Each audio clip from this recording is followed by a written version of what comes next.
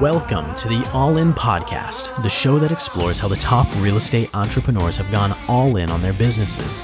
I'm your host, David Morse, with my co-host, Joe Quattrucci, and I invite you to come along with us as we explore the stories of the most elite professionals in the game today to learn how they went all in and how you and I can do the same. So I just have to ask, are you all in?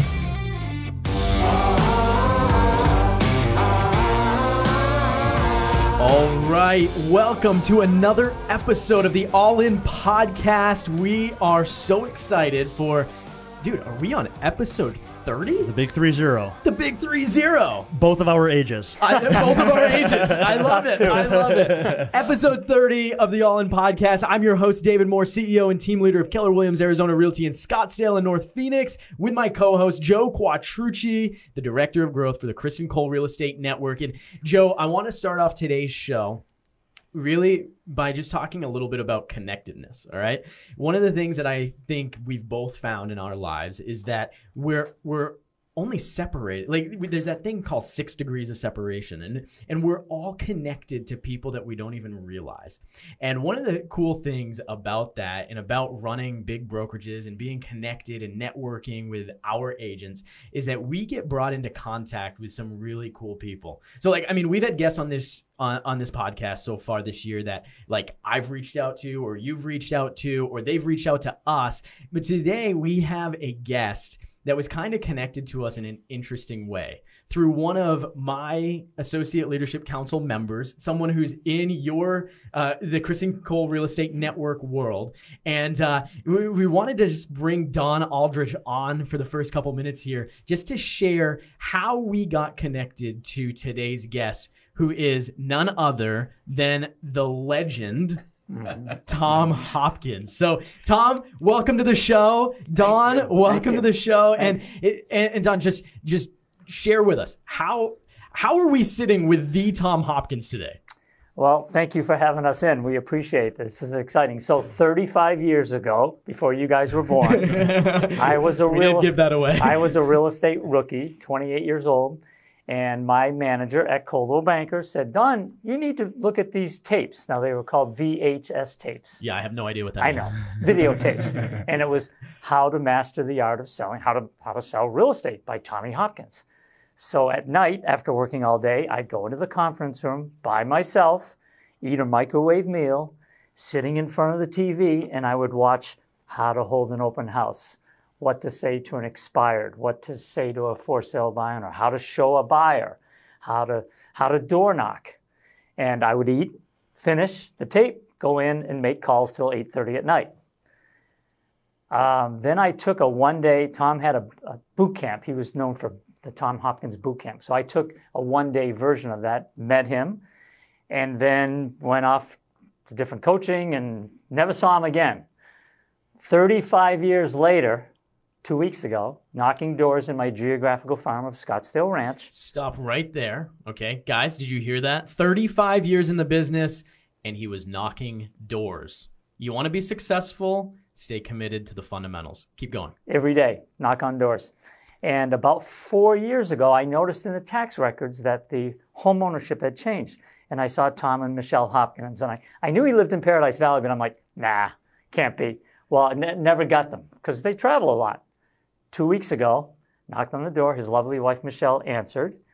And we had a conversation. And I said, is your husband, I didn't even get it out. She goes, yes, that's him. And I said, awesome. So I told her the story about watching the VHS tapes. And I remember the ice cream story. I'll let you tell that. And anyway, so that led to Tom calling me back, leaving a nice message.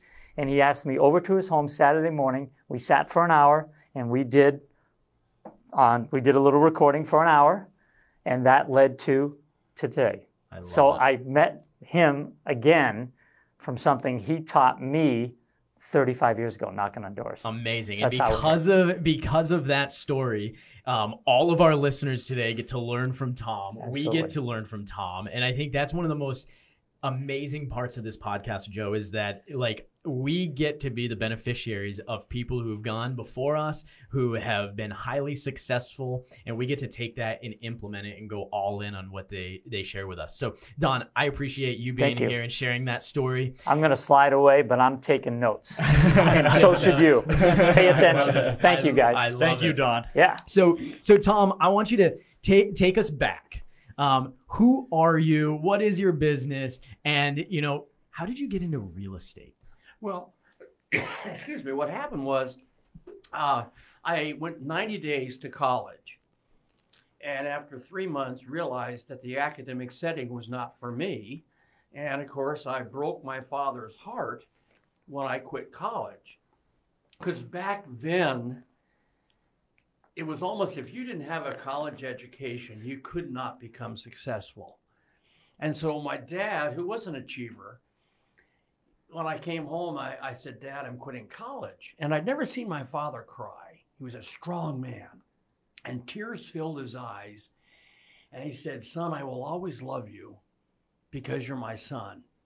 Even though now, based on your decision to not go to college, I really know you'll never amount to anything.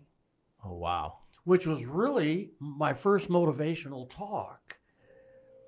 Because here is the man that you have up here saying you'll never amount to anything. Well, I went in my bedroom and I was almost in tears. And that night, my uncle came to have dinner with us, Uncle Don Hansen. And he was the general manager of Bethlehem Steel, which in Los Angeles was the most successful steel company. And he came into my bedroom and he says, you quit college. I said, Uncle Don, it's not for me. He says, what are you going to do with your life? I says, I don't know. He says, well, we've just been given the job to build the Los Angeles Dodgers Stadium for the baseball team, and we need iron workers. And he said, we can pay you $4.30 an hour if you'll come out and carry steel. Now, keep in mind, I'm just 18. And I said, I got to do something. So I said, yes. Well, of course, here I am, the nephew of the general manager, and all these other men are much older. They're old 30 years, 40-year-old guys. And I show up at 18. And of course, they knew I was the general manager's nephew. So they worked my butt off. I mean, I'm 5'7". But I was 6'2". When I started carrying steel. The weight of all that steel. Yeah, right. But I did that for a year, worked very hard, and I went and got my apprenticeship license, and I went and did all this stuff because I thought I'd become a foreman carrying steel. And anyway, long and short of it, my dad at this point saw how hard I worked, and he came over to the house. He says, son, I'm proud of how hard you work. Uncle Don says you out carry steel from all the other guys. Do you want to do this the rest of your life? I said, Dad, I don't. He goes, look, you're 18 now, and in California, you can get a real estate license. I says, oh, Dad, I couldn't pass the exam. I had such a low self-esteem. I thought I couldn't pass an exam. And my dad said, sure you can. Well, I took the darn real estate license, 3 times. And the 4th time I finally passed.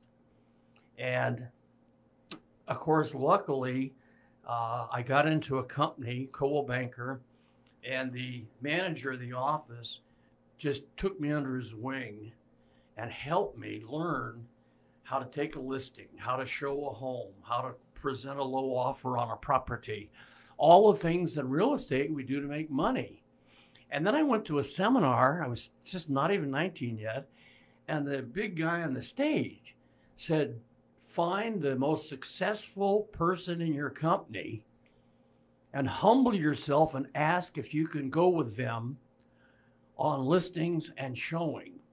Well, back then there was a woman named Rose Lane, highest income working realtor in California. Well, I found her. I called her. I said, my name is Tom Hopkins. I'm just not even 19, but I got a real estate license, and I've heard you're the best. Can we talk? Well, she said yes, and we hit it off, and she said I could go with her when she showed homes, go with her on a listing, and I mean, I was a sponge because I would listen to every word she would say, and I would say, that's going to become me. And sure enough, 6 months later, I was one of the top producers after almost 6 months of making no money. So I've always been a believer is you've got to find the people that know what you don't and learn from them instead of trying to recreate the wheel on your own. And so that's kind of what happened. And of course, I was the top producer for Coldwell Banker in California. And it's a funny story. I was talking to Don how fate is such a funny thing. Because I was 24 now, my 5th year, and I sold 365 homes that year. 365. Averaged one a day. My manager calls me in and says, you know, we got a call from the National Association of Realtors, and they're having their convention in LA, and they've heard what you've done, and they want you to come and teach at the national convention. Well, see, as a 24-year-old kid, they were going to give me an hour or an hour and a half with about 100 people. And there was 5,500 people at the convention. Well, I didn't go on till 1 in the afternoon, but I thought, what the heck? I'm up at 8, put my suit on, put my little badge on, and I'm standing there on the side of the big arena, and there's 5,500 people, and I'm only going to speak to 150. Well, I'm standing there watching, and all of a sudden the president of the association comes over, and there was a man named Thomas Peters who wrote a book called The Peter Principle back in the 60s, which was a national bestseller. And that was their featured speaker to start. Well, all of a sudden the president of the association comes over to me and says, Thomas Peters is caught in LA traffic. We got to get started. Can you go on? Oh my goodness. You see how things happen? Instead of 150, I got 5,500 people. Now, of course, the president said you can only talk until he gets here. I have no idea what I'm going to say, no idea how long. So I'll never forget. I walked out on the stage, and of course, the president said, ladies and gentlemen, but while we're waiting for Thomas Peters, our author, to come and teach, we have a young man here who's 24, and last year he sold 365 homes, averaging one a day. And the whole audience went, oh, there's no one. Back then, if you sold 4 homes a day, a month, you were hot stuff. Right. And so I had 365. And so I walked out, and I'll never forget, I looked out at 5,500 people, and I looked out at this audience, and I said, are you all aware that you and most of the people back at your office are saying 10 words that are costing you and your company millions of dollars a year? So quickly take out a card and write down the 10 rejection words we can never say. All the codes open, because, you know, here's a kid who did 365 homes. Right, they're listening. I'm going to make some notes. Yeah, yeah. Well, I went through the 10 words. It took me 12 minutes. Amazing how everything works.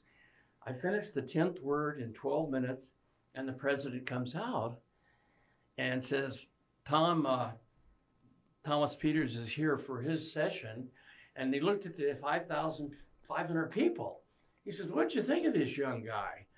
I got a standing ovation like you would not believe, because no one had ever taught the 10 rejection words you don't say in a presentation. And my phone started ringing off the hook.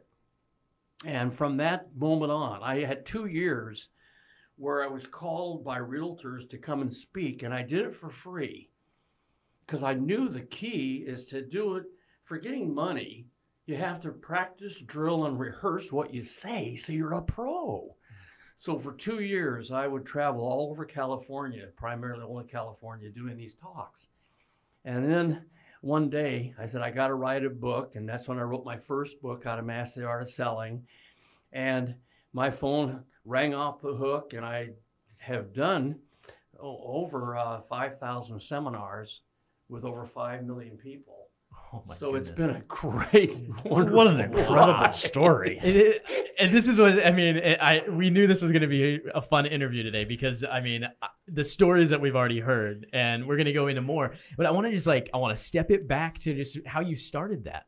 I mean, hearing from the most influential person in your life, your father. Like, I mean, we all have dads. Like, and to hear, the disappointment in his voice. How did you not let that impact you to such a degree that you didn't go? Well, and I really believe, David, that everybody that's successful at one point had something to prove to someone. And my dad saying I would never amount to anything, in a way, was the fire where I kind of said, oh, yeah? I don't know what I'm going to do. I carried steel for a year. I broke my back out in the steel field. And then all of a sudden, I got my real estate license after 3 failures and 1 success. And then sure enough, I walked into an office where they really took care of me. And I met this woman who was the top realtor in California then. And she took me with her on listing appointments, showing homes. And I mean, I would take notes, and in all my books, I've tried to give phraseology, like what you say. If they say it costs too much, you have 14 words you say. They say they want to think it over, you have 73 words you say. Because we're all in the word business. Mm-hmm. And it's not so much what you say, but how you deliver your presentation, how you say what you say. And I became a fanatic on phraseology because I really believe that anything they say, I have to know what to say to turn their no into a yes. Because all of us are in the yes business. Right. And every yes is just hidden behind those 2 letters N-O. We got to get past the no into the yes and close a transaction. That's fantastic. I just want to kind of recap some of the things that we've already heard so far, if I could talk real quick. First of all, find somebody who's doing what you're doing and go copy them. And I love the boldness of you reaching out to the top performer and saying, I want to shadow you. Yes. And so that's just, first of all, incredible advice for all agents, even still today. Number 2, study the words. You've got to know what to say. Right. I love that how you just said every yes is behind that 2-letter word N-O, right? And so you've got to be able to find a way to get around it. And there's always a way. And then the third thing is opportunity opens doors. And I wrote that down because I'm thinking about you were just kind of in the right place at the right time for that speaking engagement. Right. And that even leads into the next question I have for you, which is, I understand you had an interesting experience when you first started at your brokerage with your broker. And so could you tell us a little bit about that story, taking you out in the car? Oh, yes. Well, what happened was I had been 4.5 months in the real estate business. And I was like most agents, sitting at my desk, hoping I could make a sale, not knowing what the heck I was going to do. And my manager walked over, and he had just got a brand new Lincoln Continental, which back in those days, this is way back, that was the big real estate car. That was big 4-door Lincoln tank. Anyway. So he says, you want to go for a ride? I said, I'd love to. So I got in that big Lincoln, and we drove up into a residential area, not knowing where he's going. And all of a sudden, he pulls his car over and stops. I said, what are we doing here? He says, Tom, get out of the car. I said, why? He says, you're sitting around the office. You're never going to make any money waiting for the phone to ring or for someone to come in. You got to talk to people. So we're 3 miles from the office and just knock on all these doors back to the office. I thought, you got to be kidding me. And I cursed him. He drove off. I had no idea what to say. Right. And I'll never forget that first door. It's almost like I can remember. I knocked on the door, and the man answered. I said, hi, I'm Tom Hopkins. I'm in real estate. You guys thinking of maybe moving?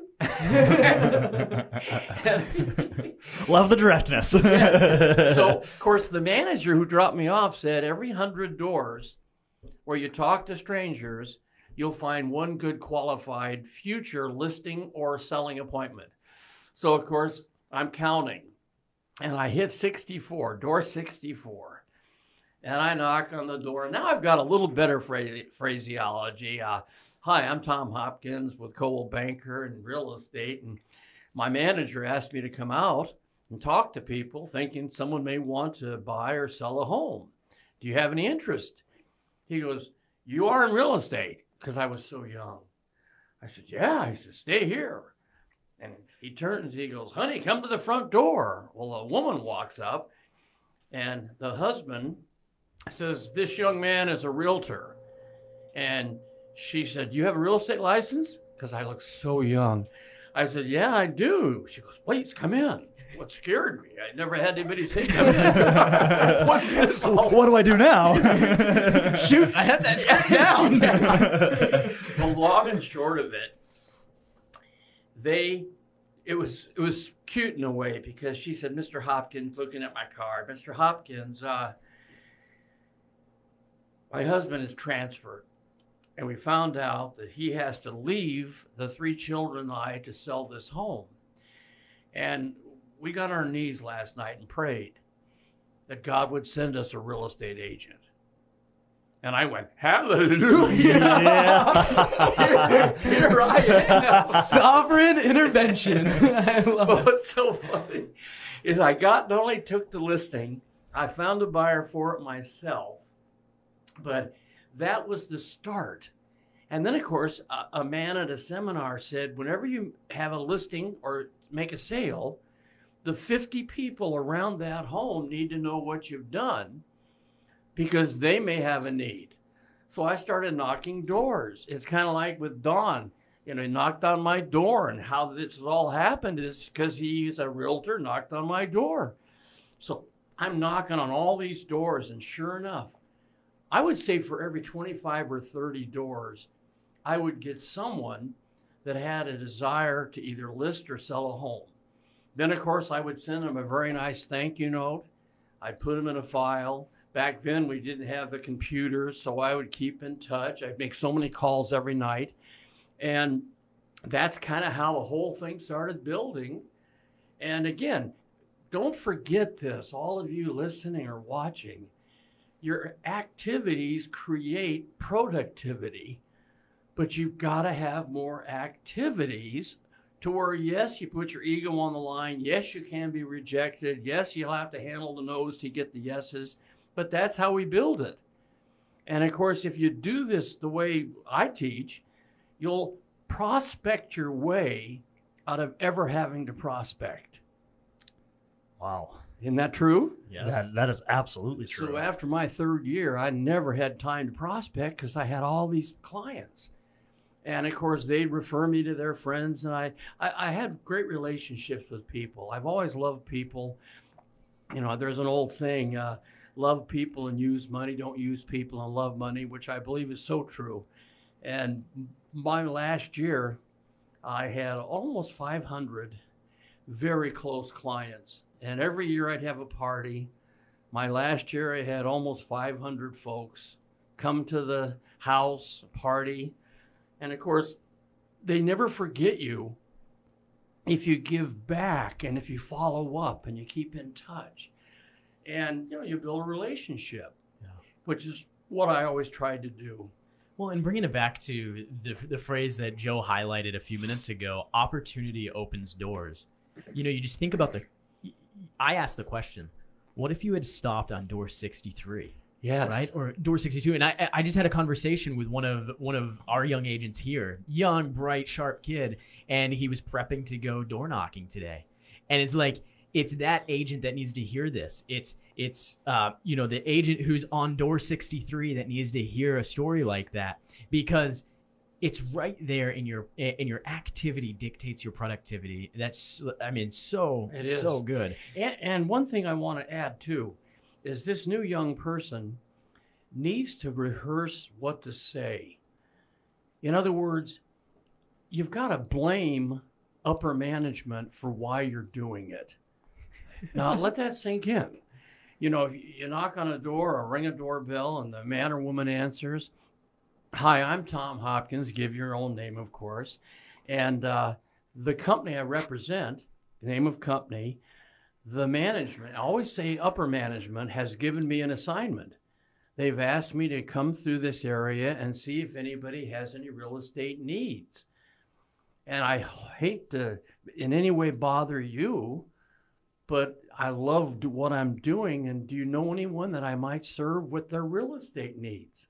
Now, see, because you blame upper management, they also, most of them have upper management who tell them what to do. Sure. So they have to do what they're told to do. So in a way, you're blaming the company for why you're knocking on their door or ringing their bell. And that phraseology is so important.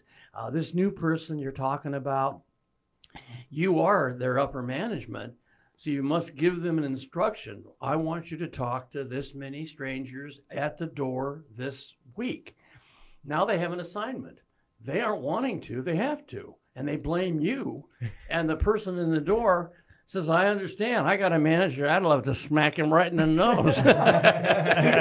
Right. You hear that, Keller Williams Scottsdale? Blame the management.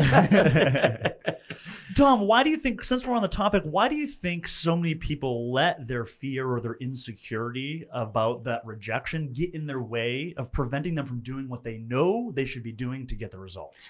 Well, that four-letter word fear is what holds so many people back. Yeah. The fear of the unknown, the fear of someone rejecting them.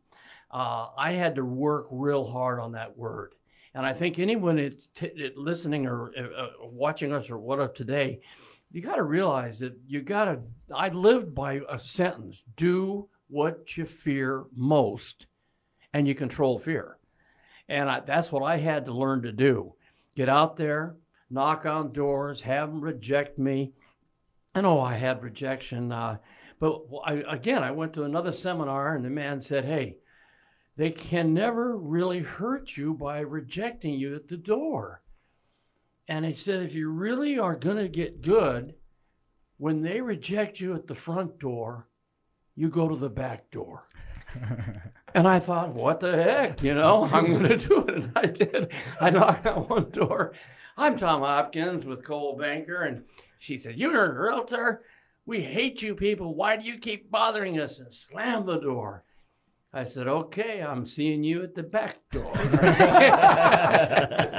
And you know what was so funny? I went through the gate, went to the back door, knocked on it. They opened it up, and she laughed. She says, "I cannot believe that after slamming the door in your face, you would come to the back door." I said, "Well, I want to serve your real estate needs. If not today, someday in the future. How's that sound?" "Well, if we ever need it." And she took my card. I wrote her a thank you note. And sure enough, over the years, we had some business. But again, it's all back to getting the ego out of the way, handling the fear of failure. And again, doing what you fear most is what most successful people do for a period of time, to where they prospect themselves out of ever having to prospect, because they build a following, a client base, which is, of course, what happened in my real estate career. I never knocked on a door after my third year, had no time, phone ringing off the hook. And of course, Coldwell Banker was a big company then. They're huge today, but I was their top producer. And when you are a top producer in a big, nice company, doors open. I'm sure the top folks at Keller Williams, doors open for them because they've spent time building a client base, counting on the referrals from those people, and, willing to get out there every day. And as Don did, knock on those doors, big smile, take a hello, goodbye, or go get lost and just keep going. It's all numbers in the beginning. Definitely. Yeah. I love what you said. When you do what you fear, you control fear. That's right. And then the other piece, just about the ego. Like, I've heard people, use the acronyms like ego is, edging God out or edging greatness out or anything like that. And when you remove the ego from it and you don't take it so personally, like, how dare she slam the door on me? and you are able to let air out of the balloon, so to Sure. speak, and kind of control the situation. Sure. Like, you made it fun, and you made a connection with that person that never went away, and it led to business. And you wouldn't have been able to do that if you let your pride get away. That's in the right. way. No, and again, it's so easy to talk about after it all happens, but a person has to make that commitment. Like the young man we're talking about that you're going to get out there, he needs to realize it's a numbers game in the beginning, and rehearse your script of what you say, so that all of a sudden you're coming across with words that don't threaten them. You know, like, "Hi, you thinking of moving and selling your house?" Well, that's threatening. You know, the upper management's asked me to come by and visit with some neighbors who might have a need for our real estate services with Keller Williams. Any way we could serve you. See, any way we could serve you is such a better feeling than, "Do you want to list or sell your home?" And again, it's not so much what you say, but also how you say it to come across with the right feelings. Yeah, love that. So Tom, there you are in your 4th year. You closed 365 homes, averaging 1 a day. What happens next in your career? Oh, I kept doing it for 3 more years, because I figured, you know what? I started buying property because I realized the real wealth in real estate is not selling it, but owning it. So I started buying apartment houses in California, and knock on wood, I found a man here when I moved here who traded all of my properties, and he bought them in California, because I had a lot of homes, a lot of properties, and a lot of management. But, you know, I think, you know, you got to take a risk. You have to put yourself on the line to, you know, make money. And the real wealth in real estate is owning it, taking advantage of tax advantages, which, knock on wood, we still have some great tax advantages of income property. How long, I don't know. But I think, you know, today is a great time to look into investing in real estate, especially here in Arizona. I think we're in a real beautiful spot. My wife and I have our second home up in Flagstaff. You can get a great property for half of what you pay down here. So I always try to tell people, go where the homes are inexpensive. Go into partnership with a realtor. Like, say, for example, if I wasn't doing what I do, I'd go to Flagstaff and I'd look at the #1 Keller Williams, Coldwell Banker, Century 21, find a top office. I'd go in to see the manager, and I'd say, you know, "Mr. Whatever, my name is Tom Hopkins, and I want to invest in some investment property, but I want to do it in a partnership arrangement with one of your top producer." And always ask for the top producer. Because, see, the top producer in an office will not only have the money, but it'll be a better guide to get you to where you should be. So I would always say, "Who's your top producer?" And if it was Jim Smith, I'd say, "Jim, my name is Tom Hopkins. My wife and I are looking to invest in some investments up here, and I'd love to go into a partnership with you. You find the property, you earn the full commission. I come up with half the money. You come up with half of it, and now we have a nice relationship." And I found I could get so many realtors to partner with me to buy properties. And there again, you have another person sharing the investment. So that's an idea too. Yeah, I like that. It's creative, and it splits the risk, and you're 100% right. It's still the case right now. The real wealth is built in owning and controlling real estate. Yes. So huge success for three more years, you said, after that initial big year. But, you know, from my understanding, the real passion and energy in your life has been around the speaking and the teaching and the writing. Like, how did you pivot your success into that new endeavor? Well, kind of what happened was, when that man didn't show up at the national convention in Los Angeles, I started getting calls, and I started going. And again, I didn't charge anything in the beginning, because I really believe it's kind of like, if you want to be a great golfer, no one's going to pay you to play golf unless you take some lessons and you pay. Well, that's the same in anything. So I decided I was going to just go out and give presentations and talk to people. And believe me, it was scary. everybody that knew me in California and heard that I was giving up my real estate business 8 years and moving to Arizona, having no idea what I was going to do other than buy this real estate school, they all thought I was nuts.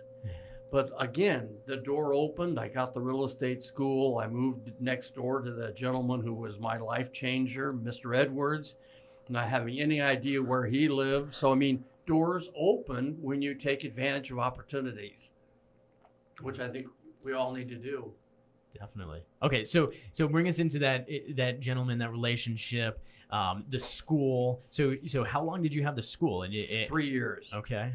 Yeah, I did 3 years of teaching people, and it was interesting because it gave me, I would teach from 9 in the morning till noon, take off, come back and teach from 5 in the evening till 8.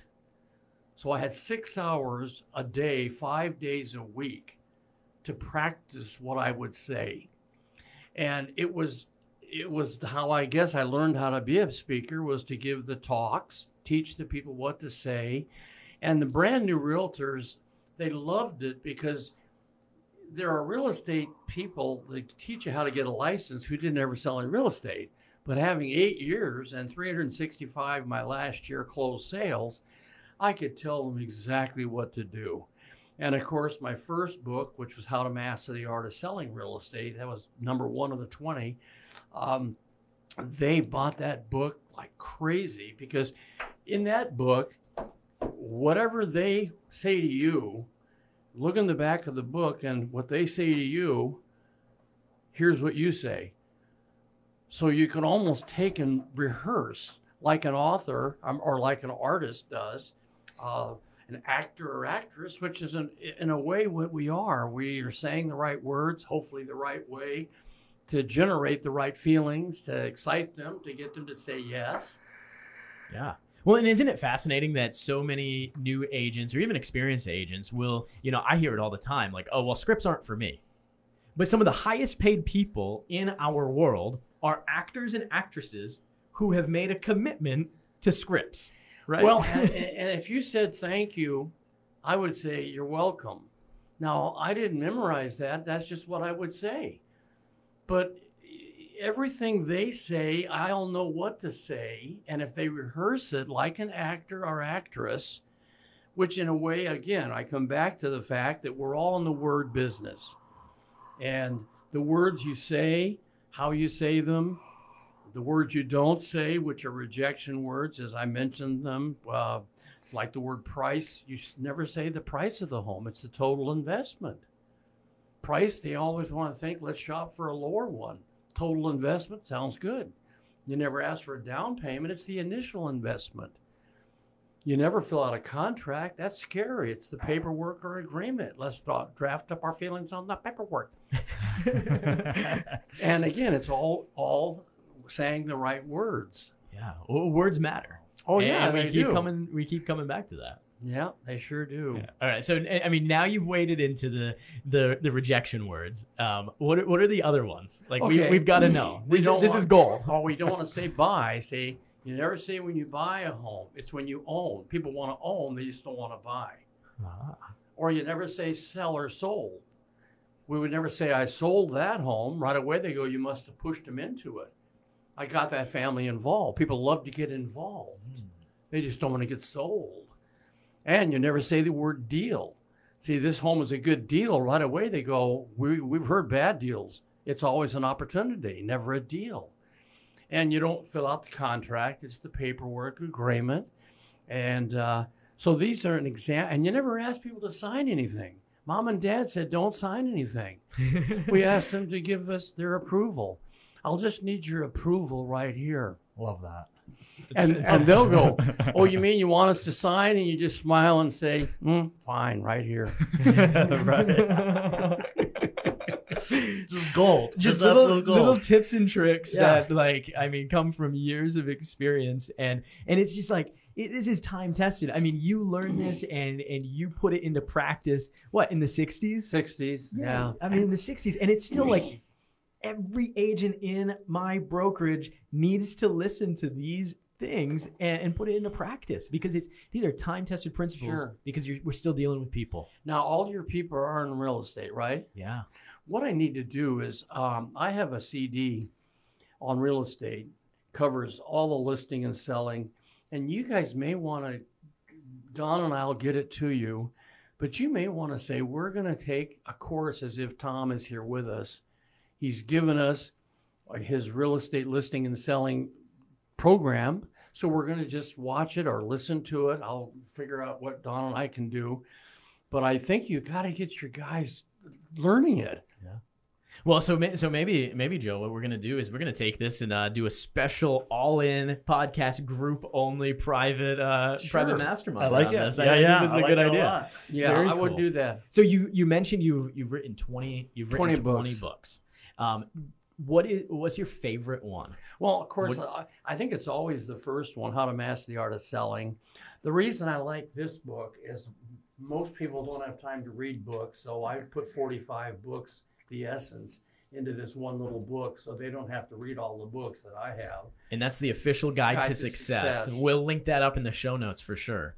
Yeah, and of course, if you guys, we have, my warehouse is down in Chandler, and, we have books and stuff. If you want to order anything for your guys, maybe have a gift or something, that's fine.